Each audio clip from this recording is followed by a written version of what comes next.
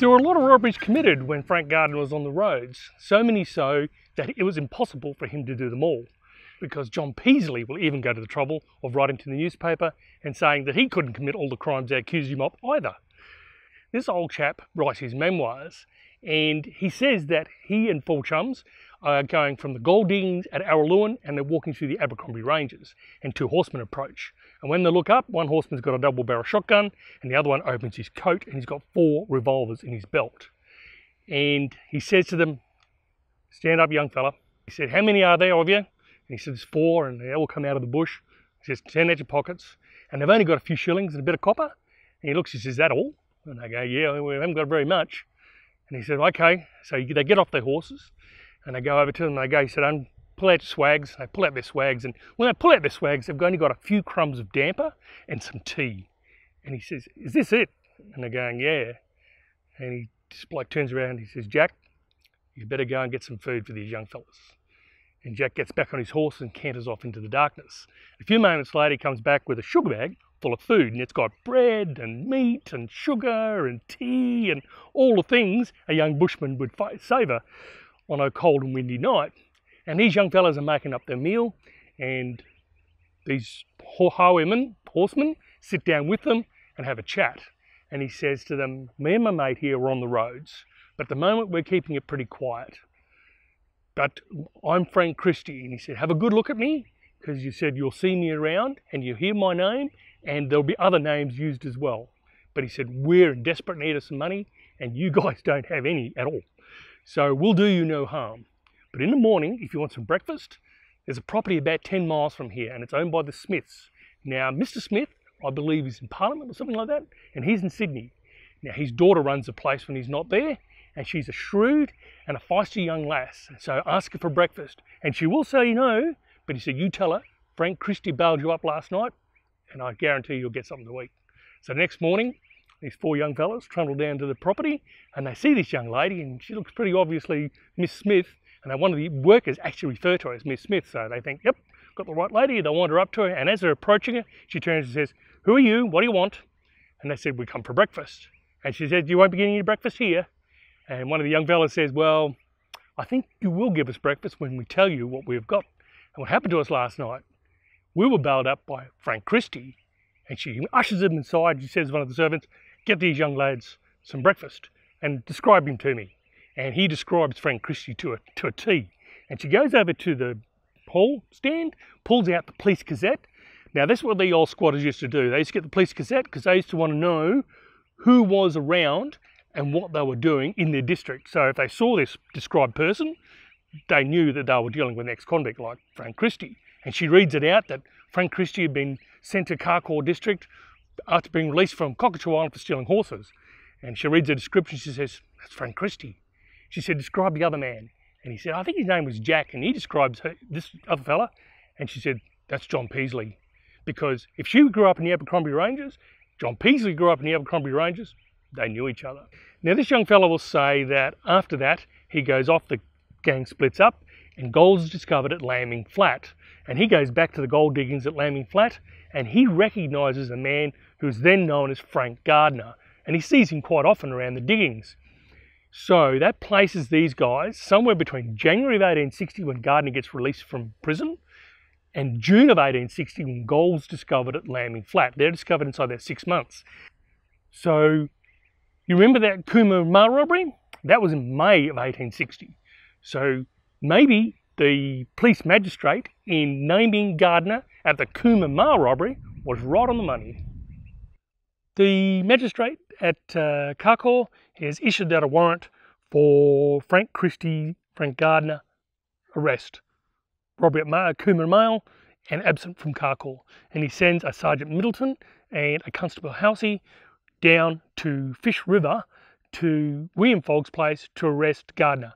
And remember that Frank Gardiner told the magistrate that he knew William Fogg. So Middleton and Housey arrived there in July, and Middleton's about 60 yards in front of Housey. Housey stayed back to put the slip rails back up.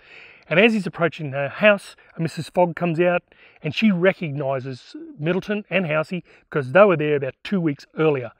But these guys are in uniform, but not police issue ponchos or police issue hats. They had cabbage tree hats on. But she still recognises them, and she gathers her children up and Mr. Fogg, and they go past Middleton as he goes bolting into the house. Now he sees the calico curtain still moving, and he approaches, lifts the curtain up, and as he does, 2 shots come up. And he reels back, and thinks to himself, oh, I'm lucky boy to be alive. Sticks his revolver back under there again, fires 2 shots, but at the same time, another 2 shots come out, one hitting him in the hand, shattering his left hand, the other one passing through the lower part of his jaw, breaking, taking a piece off his jaw and a couple of teeth. So he goes, boom, straight on the ground. Housey has gone around the back of the house. He thought there might have been a back door or window, but there wasn't. And as he's coming back around the front, he sees a man in the window duck down. So he knows there's someone in the house still. He goes round to the door and he goes to approach. And as he does, he fires. He sees this person move. He fires. A shot comes back and Housey gets hit in the temple and he also goes down. Now, he'll testify later that it wasn't Gardiner that shot him. It was his own round ricocheting off the door frame and it came back and hit him in the head.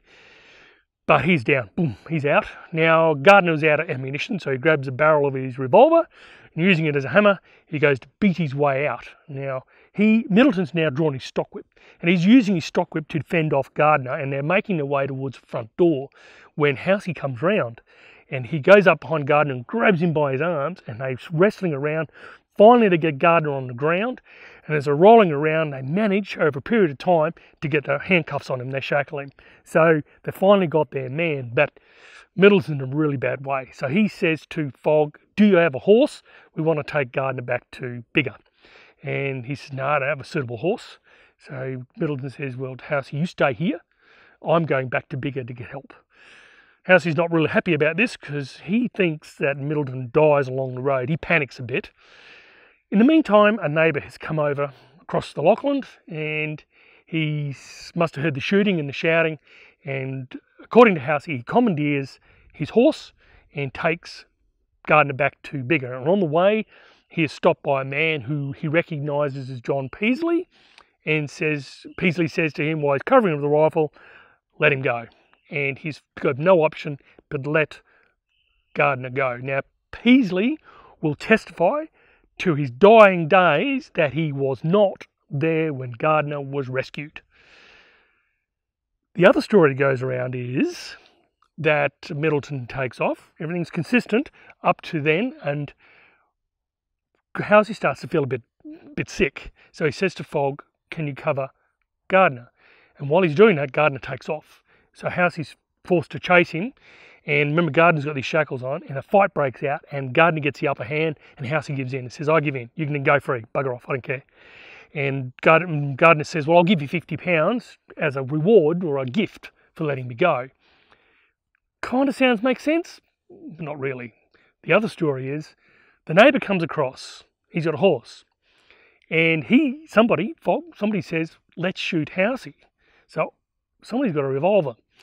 And Gardiner said, no, don't do that. He said, I'll give you £5 if you let me go. And Housey says, no. And they up it, double it, 10, 20, 40. Eventually they agree on £50. So the neighbour that's come across the Lachlan, he goes around the district, takes him over 2 hours to raise it £50. But he's short £2. So they make it up in a cheque, £2 and a few shillings. And they give it to Housey. And Housey says, yeah, I'm happy to do this, but I want the neighbour to go up the road. And he said, I want you to go through the whole thing about rescuing Gardiner. So he's made this story up, and they actually acted out as a bit of a scam to help Housey justify his ends.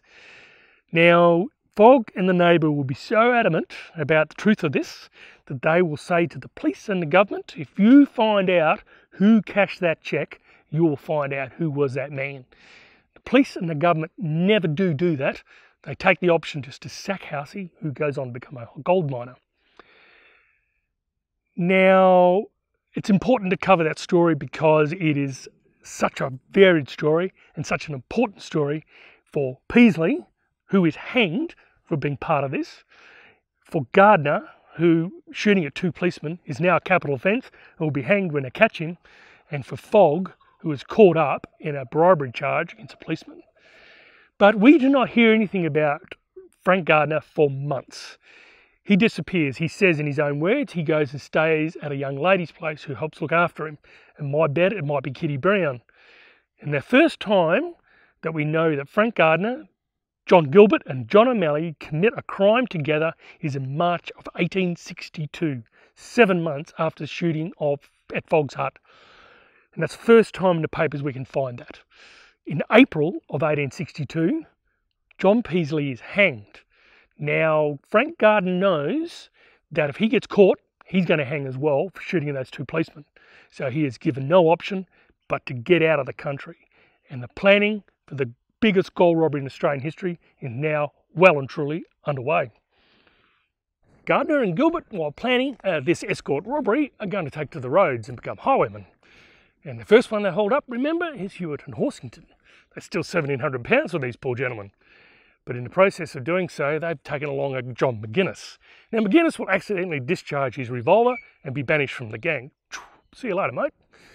Now, they also use some local lads by the name of Foley, their brothers, and they were born in the Fish River area and they got pretty good knowledge of the area. And if John Peaslee was the first Australian-born bushranger, these guys are probably the second.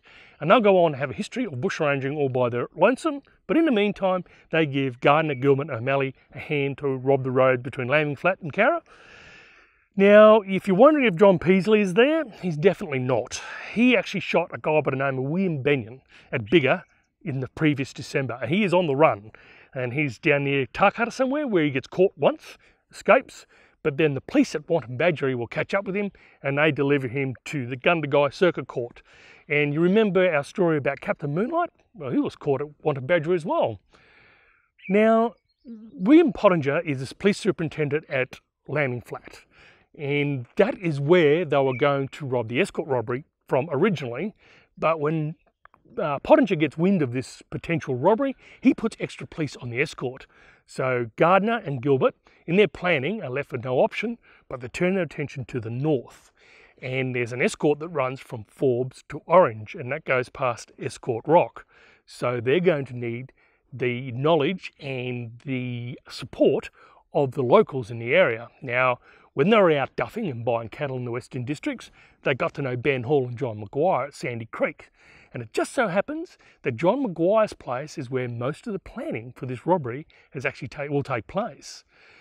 So Hall and Maguire know about this. Just next to them, the neighbours, are Browns and the Walshes at Wago Hill. Young Johnny Warrigal Walsh gets to know about it as well. Part of the planning is also done at O'Malley's shanty. Now we know where that is, and Alex Fordyce works at O'Malley's shanty, as does John O'Malley, and it's owned by Paddy O'Malley. So they know about this robbery, or the planning of it, as well. Now, not far away is Wentworth Station. Now, young John Bower works at Wentworth Station. Got a bit of a liking for the grog, has young John Bower, and he goes to O'Malley's shanty as well, and he must get to know about it, this planning of the robbery. So Frank Gardiner, his charismatic way of talking to people and being with people, is going to call upon these young fellas to give him a hand. But who turns up? We'll find out when we get there.